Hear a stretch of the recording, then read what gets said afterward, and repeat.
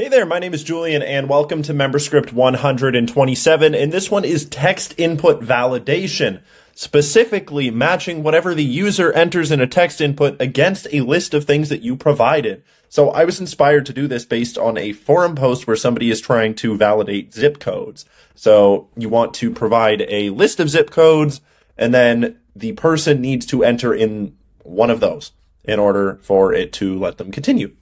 So let me show you how that works first things first. So here, if you enter any zip code from Virginia, New York, or Utah, and I just chose those randomly, it is going to let you continue. So let's go ahead and do that. 10010, for example, 10010. As we can see, it's all good. I can hit submit form, no problem. Now let's go and just do like 989898. There we go. As we can see, that's not a valid zip from one of those states. And along with that, we have some other things that you can allow. You can allow patterns, so you don't need to specify every single exact zip code. As you'll see, you can enter things like, I'll show you up here, like let's say start with 989 and then have two more. You could do this, and it would work if it starts with 989 and then has two more letters. I'll show you that more in just a second. So first, just make sure this is indeed what you're trying to do, and then get on into Webflow and see how to do it. First things first, you're going to need the code for MemberScript 127. You can see it here in the demo project. You can get that from the MemberStack site. So if you're watching this video from the MemberStack site, then you should be good to go. It's in the next tab. If you're watching this from YouTube, then go to the link in the description and you will be able to get the code. So as always, best practice is add this only where you need it. Don't add it site-wide unless you need it on every single page. Then we have a couple of different attributes. So first things first, we have ms-code-require, and then we see here that I have zip. This is just the identifier used to link all of the things up together. Yours could be X, it could be zip, it could be hello, it could be whatever you want it to be.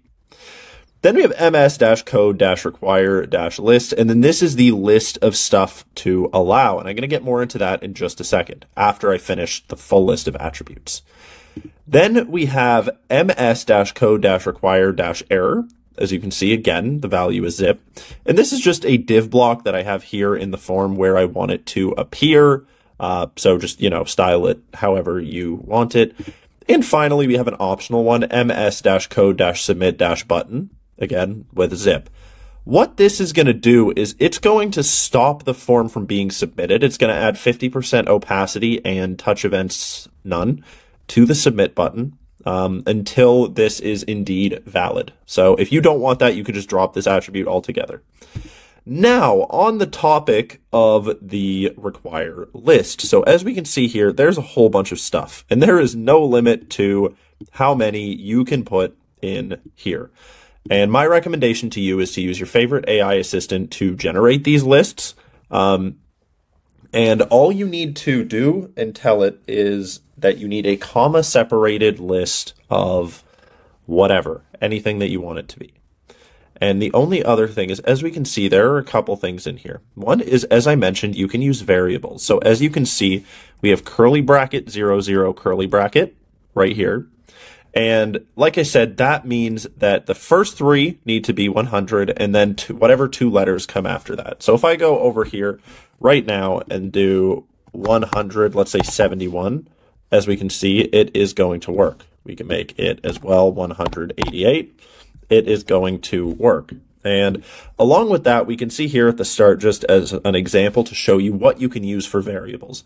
Variables can either be a lowercase a, an uppercase a, or the number 0. And what that means is the pattern you're trying to signify. So lowercase a means it needs to be a lowercase letter. Uppercase a means it needs to be an uppercase letter. And 0 means it needs to be a letter. So for example, let's say instead we made this 100 lowercase a 0, then anything like 100, let's say lowercase b, and then an 8 would work.